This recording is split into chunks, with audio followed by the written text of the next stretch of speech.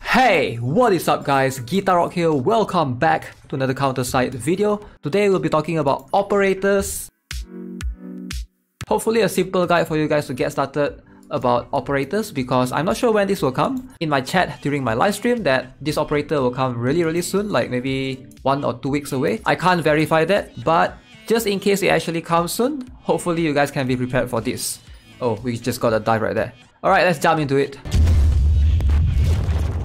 Now let's start off with what is an operator. Now if you guys are not familiar, right now as you guys, if you look at what we have right now in terms of our ships, most ships have 3 skills. Alright, you have a passive skill, you have 1 active skill and 1 more active skill, except for some ships like maybe this particular business sedan which doesn't have any skills at all. So whenever you use any of these ships in battle, you have 2 skills available for you to use. But operator allows you to use 1 more skill which you can activate throughout in the battle.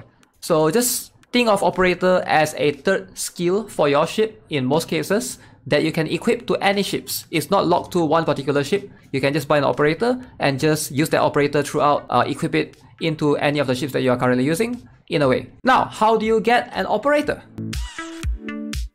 Operator can be obtained via a couple of different methods, and the best way to obtain them is to use your task planet points. Alright, so this is the shop. We currently don't have this yet. This is the furniture, but if you go to the planet task mall thing right here, as you can see, there are a couple of things that you can buy. 2000 task planet mall points, you can buy the SSR selector and stuff.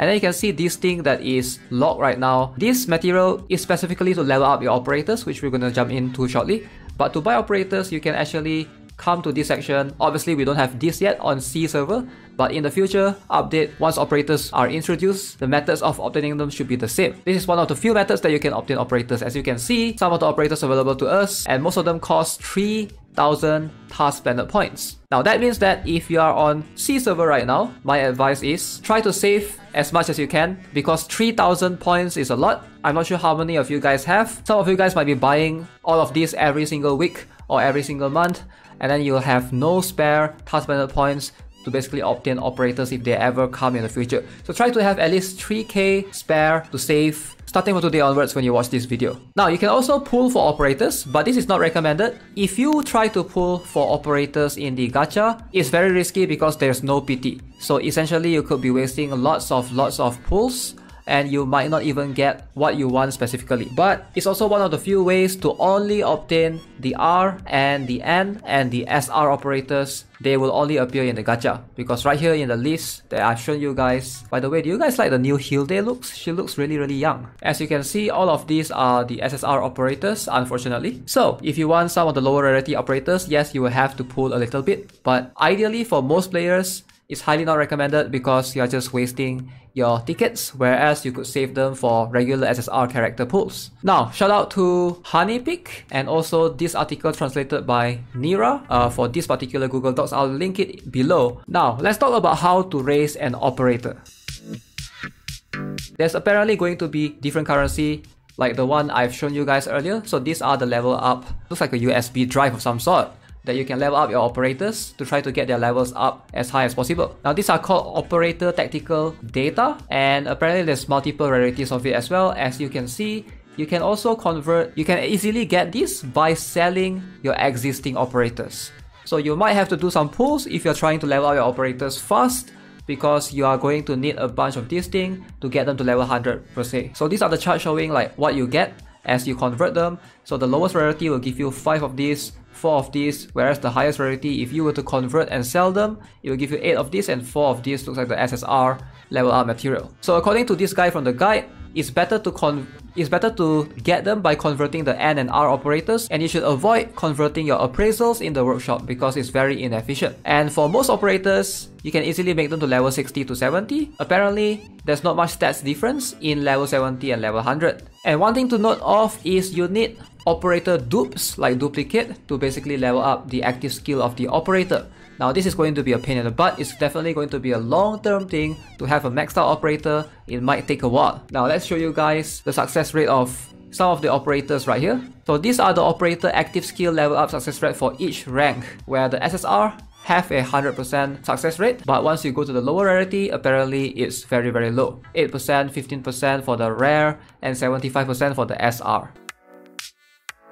Now, passive skill is gonna be a bit different. You can use any operators to level up the operator's passive skill as long as they have the same passive skill. Now, SR plus will be recommended, obviously, to level up the passive skill. Apparently, you can change an operator's passive skill, but it looks like it's really expensive, because if you want to change the passive skill of an SR operator, you will need either SR or SSR operator, and it's maximum of 50% chance or rate rather. So better to use dupes to change skill. So let's have a look at the passive skill that the operator can provide you. Alright, there's this thing called the air damage resistance, crit damage resistance, versus formation damage, and speed up. So this one is apparently, not recommended. And then there are some that would be really good. For example, ground damage resistance, AoE damage resistance, which are highly recommended, hit up, evasion up, attack speed up, crit damage up, long distance damage resistance, and short distance damage resistance. I believe it's going to be melee damage resistance and range damage resistance for those. So apparently hit and evasion is going to be much more suited for PvP. Crit damage and attack speed is more for PvE. Ground damage resistance is going to be really good for PvP as well, I assume. It's good, but max level 10%. Distance or range damage resistance is good, but max level 15%. AoE damage resistance, max 20%. But if enemy deals with basic attack, it doesn't work. So it's mostly going to absorb skills. And that sounds really broken as well. Now with that being said, let's have a look at the list of operators right now, currently that they have in KR server. So there are a couple of N operators right here, the entry level automata, the academy senior right here. You can see each of them have their own individual CP, their ship HP, additional attack, defense, skill haste, etc. So you can see the cooldown right here. For some of these are 75 seconds, or some of these are 90 seconds, depending. Alright, so there's definitely plenty of operators that you can look at. So Lena McKinsey, I believe she's going to be one of the recommended ones for beginners. If you don't know which one to pick in terms of operator, Lena is the one that's been recommended, that's been thrown around. Right here you can see the stats, and it's going to affect all squad members. So keep in mind, some operator skill will affect squad members, but some will affect the enemies, depending on what you want. You want to debuff the enemy, or do you want to buff your own ally? So this one will give you attack and attack speed plus 15%, 8% at level 1, 1% for each level. Attack and attack speed is going to be definitely beneficial for sure. 75 seconds cooldown, pretty good as well. Alright, Olivia Park and Lee Soo-yoon is going to be quite good as well. So Olivia Park is going to give you damage resistance 15%, HP recovery, and immunity to, I believe, debuff immunity right here that she has, which is really good in PvP as well. And you can see there's Replacer King, there's also Sigma operator, and I believe the Moneka and Mansion Master are the most recent addition in the KR server. Now, recommended operators for beginners. If you are new to this operators thing, you think this is too much for you to handle, just get these 4 and prioritize on them first. Alright, first up is Lena. So she's definitely good for all situations, but the cons is she has no special skill. Alright, she's definitely the first recommended SSR operator to get, followed by Lee Soo-yoon. Alright, so Lee Soo-yoon is going to be good for Striker squad, and personally I'm going to get her first because I do think that I'm a big fan of the Striker team, and I do have the Striker ship exclusively. So active skill only affects Strikers. She does give immune to stun for Strikers only. That's going to be really broken, and you can use that against Sylvia. Next up is Olivia Park. She's really good for PvP.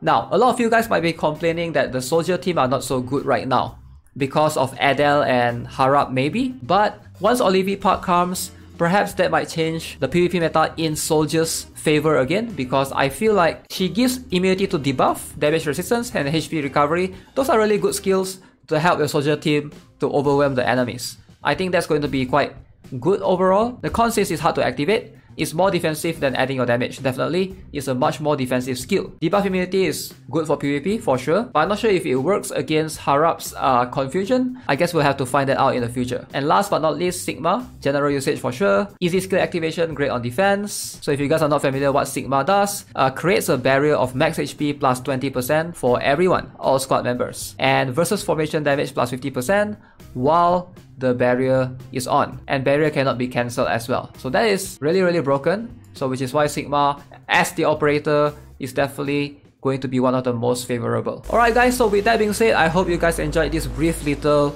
introduction or guide, whatever you want to call this, for operators.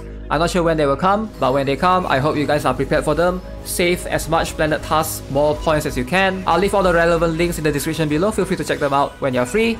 As always, if you haven't already, subscribe to the channel, give this video a like. I'll see you guys in the next one. Have a nice day. Goodbye.